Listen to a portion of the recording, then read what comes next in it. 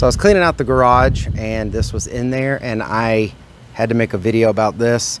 We've had this about 5 years now. We use it to till up the flower beds, a small garden that we used to have, and it is electric with an electric cord, but for around the house, this thing does awesome. And it has been running strong for the last 5 years, no problems. Totally recommend it. All right, so it's as simple as this. You go ahead and you press and hold the button after you got it plugged in, pull back the handle.